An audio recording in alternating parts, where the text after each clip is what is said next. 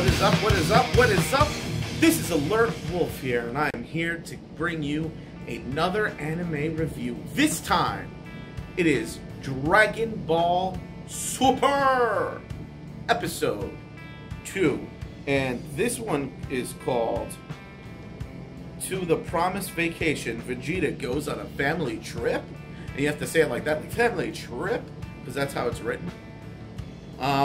Okay. So Dragon Ball Super is starting to go. In this episode, we get a couple of things. We get an A, B, and C story. The A story is obviously Vegeta had promised his son back during the training to defeat Majin Buu that if he could land a hit on him during the training, he would take his kid to the amusement park. And it's time for a family outing for poor Vegeta.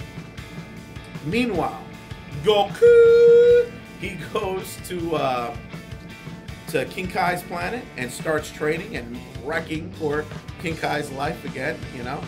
Comedic moments there to follow. We also get Beerus is on the move. Beerus is on the move in this episode, doing the Beerus thing. Now, let's just start off with the Vegeta story, the big chunk. Basically, he's having fun with his family, and he's the type of dude that's like, yeah, chick, even though he loves his chick and his family. He's a little shy, drinking some beer, a little blood orange ale, just to let you know. But anyway, so he's doing his thing, with his family. He hates it because he's thinking Goku's already the strongest being right now.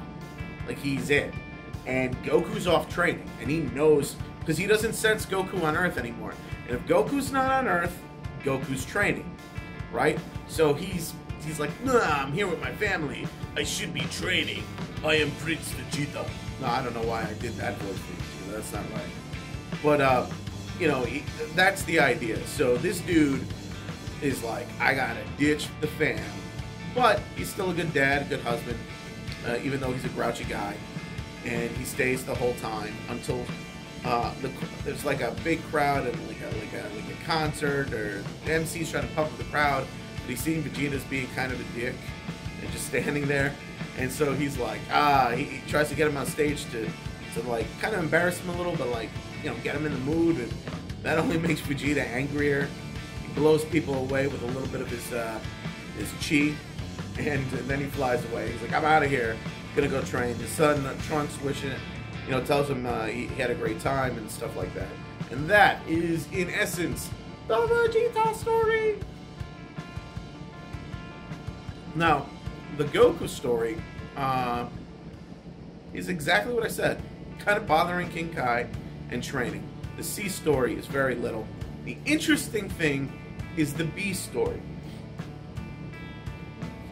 Now we have confirmation that Beerus is trying to remember a dream, a premonition he had of, and at the very end of the episode, of a Super Saiyan God. And you start to see fragments of what appears to be a figure, probably Goku. And he keeps remembering it, and he's sleeping, he's trying to remember it. So, there we go. Now, some people have speculated that the movie was the dream, and he's awake now. Other people are speculating that they're just retelling that story in Dragon Ball slowness style, in the Dragon style of storytelling. I'm not sure. I'm going to play a wait-and-see attitude until I figure out exactly what they're trying to do. And I know there may be interviews out there and other things floating. And again, I didn't read the manga on this one. But I'm going to play it by ear and see how it goes. And what's interesting is the development of Beerus' character is much darker than the movies. You get to really see his destructive side. They go in search for more food. We get led to this dinky planet. dinky planet full of like dinosaurs, dinosaur dragon thing, which is kind of cool. Looked a little light blue, and and then these like four-armed, like green, dinky cavemen trying to stop it and losing. And then the strongest person on their planet comes, beats it, and then they're going off with it when Whis is trying to take it for Beerus, and Beerus shows up, and Whis tries to explain to him things are going to go wrong, and he powers up and transforms, and he looks awesome. And he has like lightning powers coming out of his horn. He's fighting Beerus. He has dragon breath. I dig him. I thought he was great. Obviously, he got his ass kicked and got beaten in like one move, a reversal. Then Beerus destroys the planet. Then the Elder Supreme Kai pulls up. There's a great disturbance in the Force. Like a million souls cried out, and then were silenced. Right? So he pulls one of those, and the Supreme Kai is like, I don't sense a thing. I don't know what you're talking about. He's like, Lord Beerus is awake, the god of destruction. So, okay, we get a confirmation that this is going down. But again, what's interesting to me in this episode is Beerus. Beerus' character is being built a little darker than he was in the movies. Now, again, I haven't seen Revival of F. So, again, you know, no spoilers on that one. I mean, actually, everybody pretty much knows the story on that one. But I haven't seen it, so we're going to act like I don't know about it. But at least as far as Battle of the Gods go, he's a much darker character than Battle of the Gods.